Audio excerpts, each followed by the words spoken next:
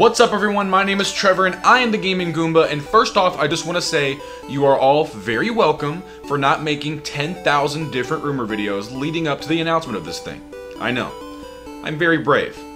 This thing has been talked about since the release of the first Switch model, and I have always thought it made perfect sense.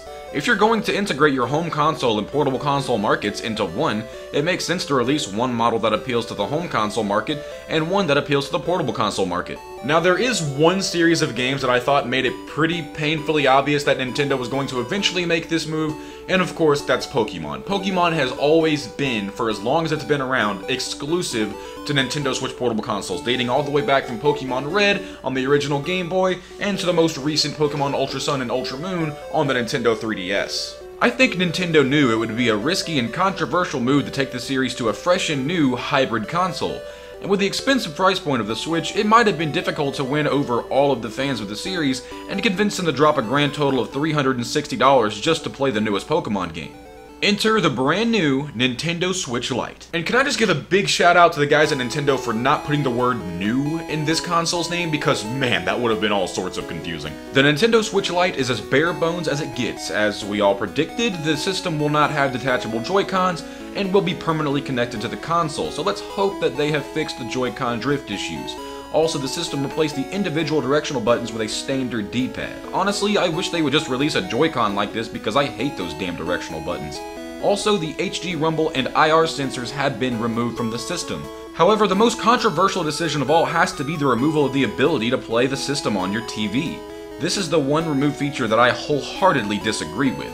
The ability to play the system on your TV and on the go is what makes this the Switch.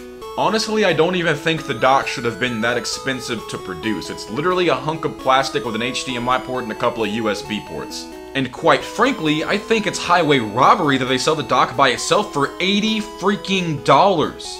I feel like there would have been a way to keep the price of the system down without taking away the TV feature altogether. When I first started live streaming, I had to unhook my dock from the TV and take it over to my office area and hook it all back up over there, and it was always a big hassle. I thought it would be pretty convenient to have a second dock, but I was not willing to spend $80 on one.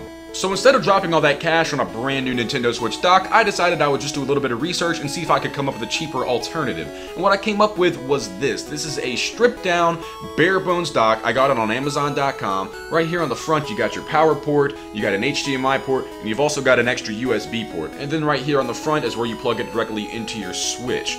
It's pretty great. It gets the job done for live streaming. The only problem I have with it is for some reason you can't watch YouTube or Hulu on it, but you can play games, and I've used it for all my live streams and I've had no issues with it. I was hoping with the Switch Lite Nintendo would include something like this so the cost would stay down and it would still be considered a Switch. Outside of that one complaint, I do think this is a great and very obvious move on Nintendo's part. With the release of Pokemon coming up in November and then Animal Crossing shortly after that, Nintendo is going to sell a ton of these bad boys. I think if you're someone who's been on the fence for a long time about picking up a Nintendo Switch and were really only interested in a couple of games like Pokemon or Animal Crossing, this system will be well worth it to you. In fact, I think this console was essentially made for you. That's pretty much going to wrap up today's video, guys. Let me know in the comment section below what you thought of the unveiled Nintendo Switch Lite. Do you like it? Do you hate it? Do you love it? I'd love to hear all of your thoughts, and as always, thank you guys so much for watching, and I hope I'll see you in the next one.